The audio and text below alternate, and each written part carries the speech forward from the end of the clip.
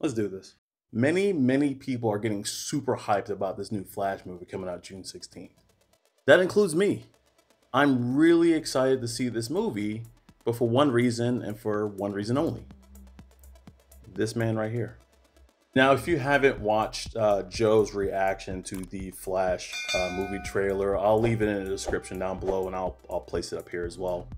Joe said in that episode, if you watched it, that I actually may have to apologize to James Gunn in regards to the comment I made about his comment about the new Flash movie. And that comment I made, I'll also put down in the description below. But yeah, apologize. Okay, cool.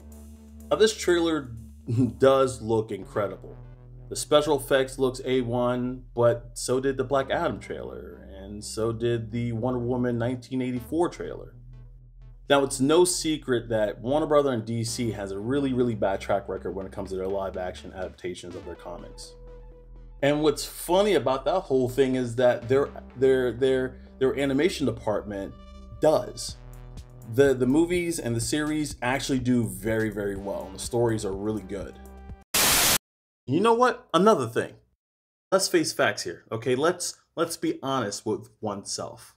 If he isn't the reason why you're super excited to see this movie and the reason why you're paying the money to go see this movie opening night. Stop.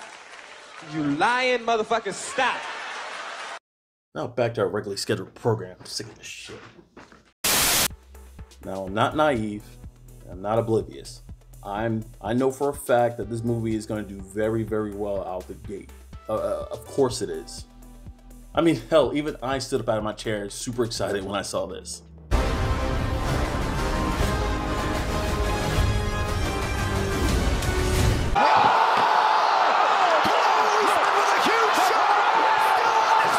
So yes, Joe, I'll apologize about my comment, about Gunn's comment about how the Flash movie is the best superhero movie he's ever seen.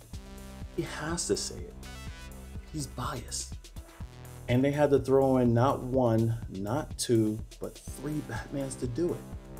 So yeah, Mr. Gunn, I'm sorry.